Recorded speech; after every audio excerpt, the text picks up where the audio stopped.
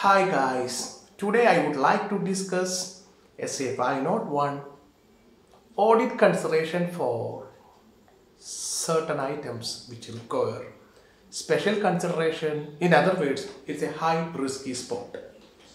We have to give a special consideration for certain items. What are those items? Number one, inventory. Number two, litigations and claim. Third is the segment reporting. And let me comes with inventories. We have learned trading profit and loss accounts in our graduation level and plus 2 levels. We have seen a figure of closing stock, for an example 5 lakh. What is the impact of closing stock? It will inflate to that extent gross profit, net profit. Suppose actually the 5 lakh gross profit, management manipulate it as 50 lakh gross profit. What will be the impact? Profit will inflate, gross profit will be inflate to that extent. It's just a fictitious figure, just adding 1 zero. Net profit will be reflected and the user's hands will burn if they act upon that profitability positions. How an auditor comes to know that actually 50 lakh profit closing stock is there or 5 lakh closing stock is there? How auditor will comes to know whether there is any supporting bills is available? If I purchase an asset, there is a purchase bill which support asset has been purchased. If an item of goods has been purchased, we have the purchase invoices from the parties, goods received notes, every purchases will be documented. But what about closing stock? Actually closing stock is unsold goods during a particular point of time. So what supporting documents will be available? To cross check, I want to check the genuinity of closing stock. I have to rely upon the information provided by the management.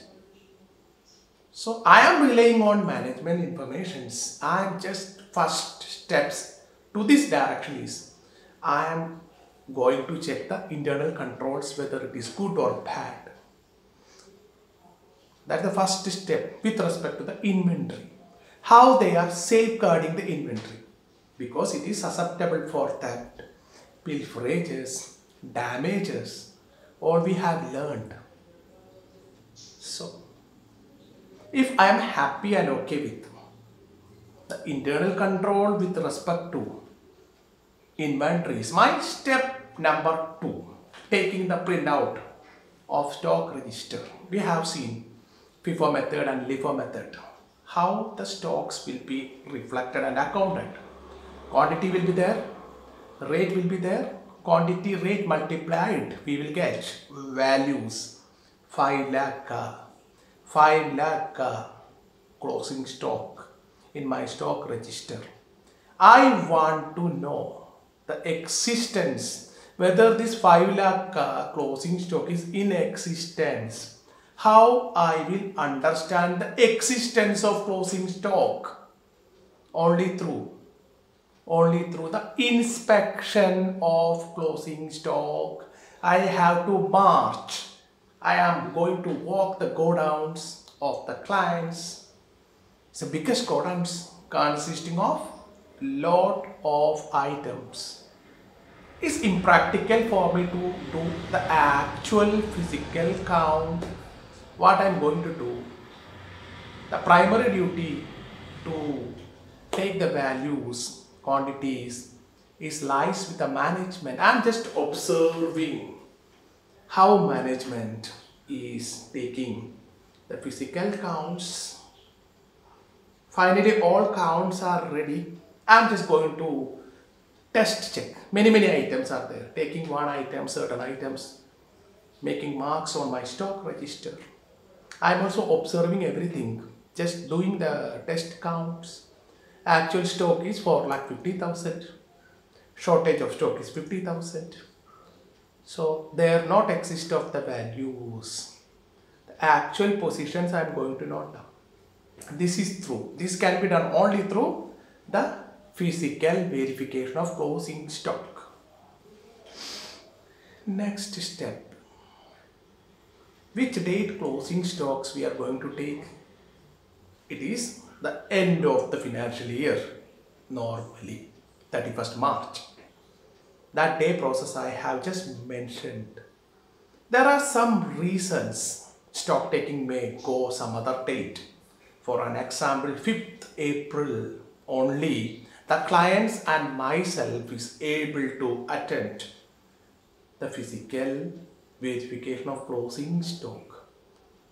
5th April ka.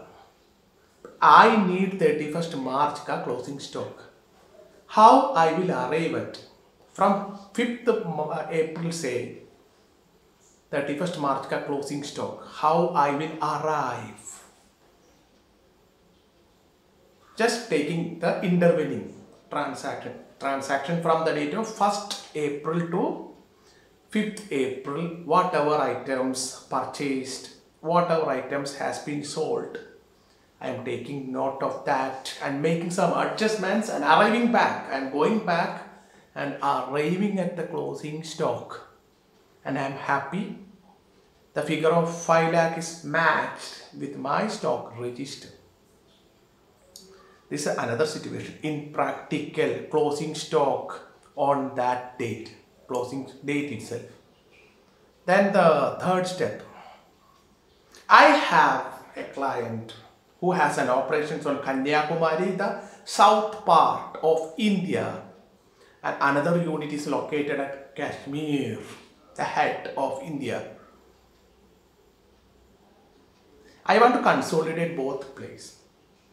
Considering the traveling cost, if I travel to Kashmir and taking the stock would have extra expenses as far as the company is concerned.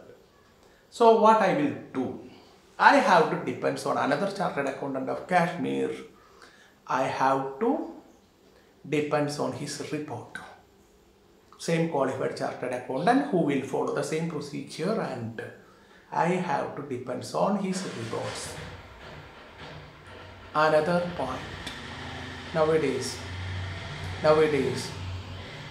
most of the peoples are started the service of warehousing services. Shop will be small, only display items will be kept. Remaining items will be kept in their warehouse. My stocks, all stocks are in my warehouse, which is under the control of third party. What are the procedures I should follow in that case? If possible, I will go myself and I will do the physical verifications as usual because it's my clients. Otherwise, service auditors, that warehouse keeper have their auditors. He will have their records, how much stock has been comes, how much stock has been gone. Service auditors report we can rely upon. Through that way, we are collecting the evidence. Any manipulations happens in closing stock will burn our hands. So we are giving special consideration.